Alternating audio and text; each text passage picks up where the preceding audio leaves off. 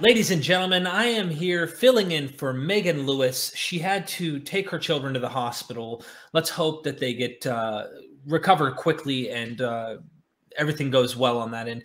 I'm filling in to ask questions about the Other Virgin Births in Antiquity course that you are going to be giving, the webinar.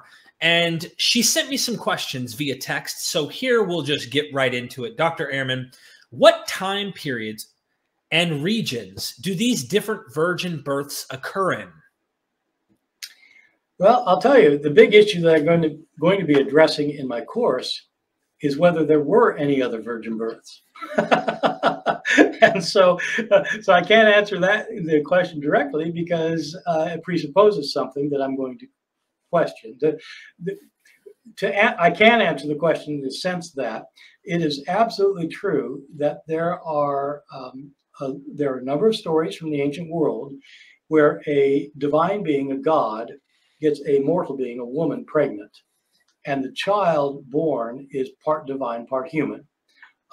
You get this in Greek and Roman mythology with someone, say, like Heracles, the Greek Heracles, the Roman Hercules, mother mortal, father divine.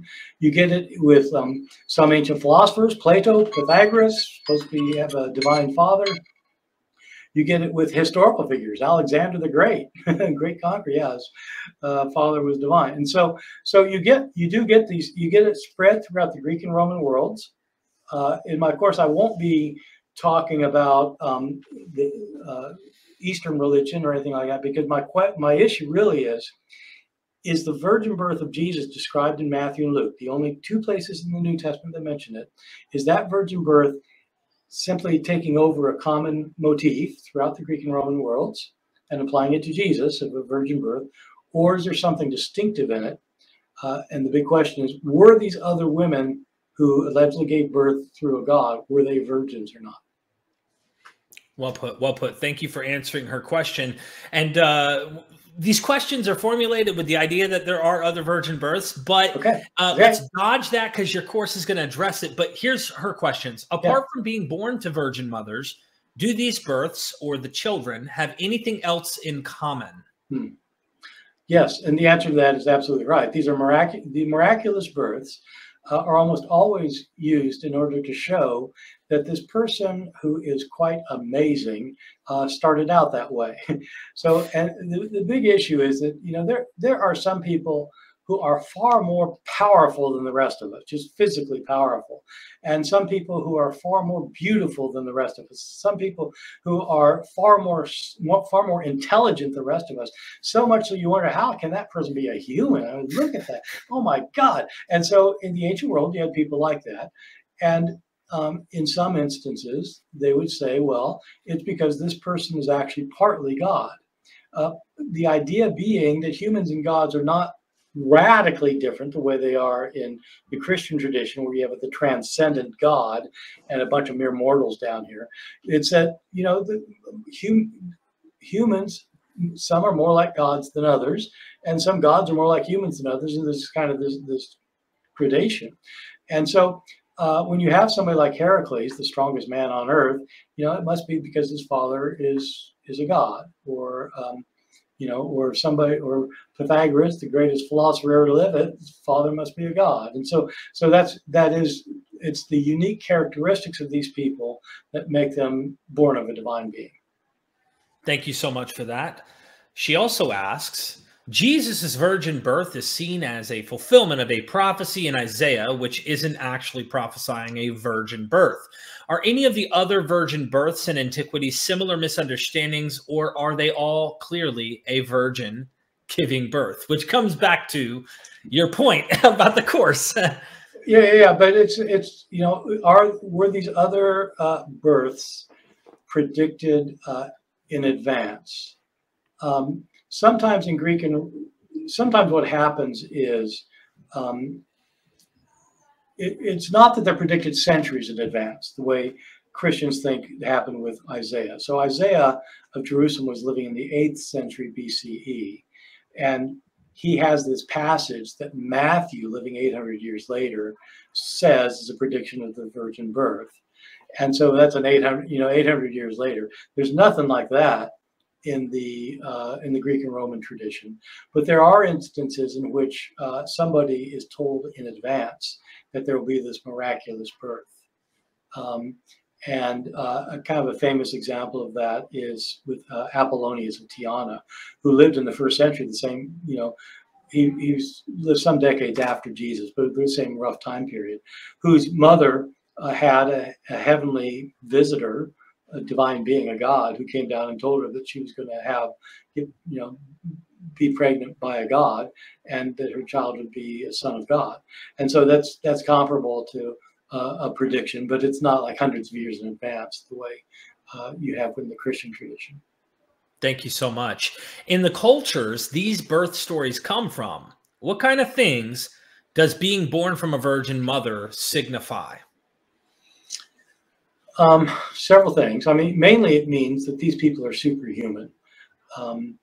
As I was saying, it's when you don't have this great chasm between God and humans, but you have a kind of a continuum where then it's possible that some humans are more divine than others. And so, for example, the emperors can be called sons of God. They can be called gods because, in a sense, they are divine beings.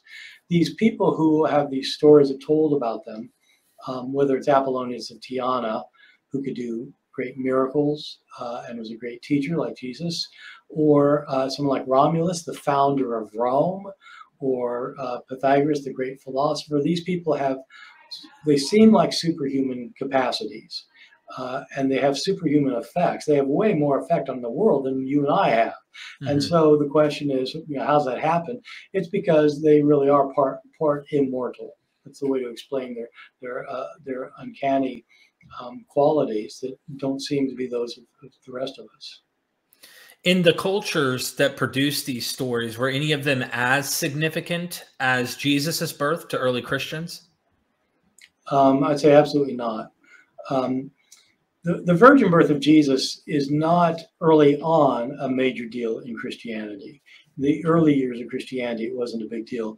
It's hard to know whether most early Christians had even heard of any such thing. I mean, the Apostle Paul never mentions a virgin birth, for example, in all of his letters. The Gospel of Mark never mentions a virgin birth. The Gospel of John never mentions a virgin birth. And both of those Gospels actually seem to presuppose that he's not born of a virgin. And so, it wasn't a big deal, but eventually it becomes a big deal. And by the 4th century, when they start devising these creeds that people have to confess, to be in the church, then being born of the Virgin Mary is a big part of that. So it does become a very big deal. And down in the modern world, of course, there are many Christian groups that claim that if you don't believe in the literal virgin birth, you cannot be a Christian. Other Christians say, yeah, you're nuts. Of course I can. And so there's disputes within Christianity. But you don't get that in these other traditions. You didn't have to believe that Romulus was born of the god Mars in order to be a Roman. And so these were kind of like interesting stories rather than like claims of faith, the way they became for Christianity. And the last of all, she says, do all of these stories occur in religious context, or are there any that might be considered something like folklore or political propaganda?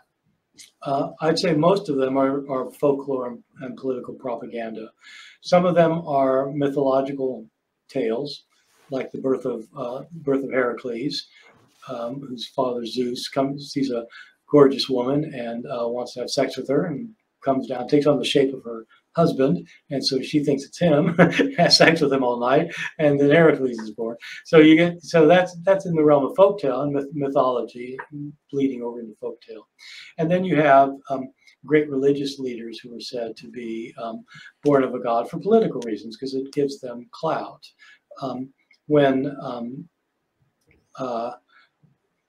Well, like as a really good example, the emperor, when Julius Caesar was assassinated, his heir, Octavian, declared that after his death, he'd been taken up to heaven to become a god.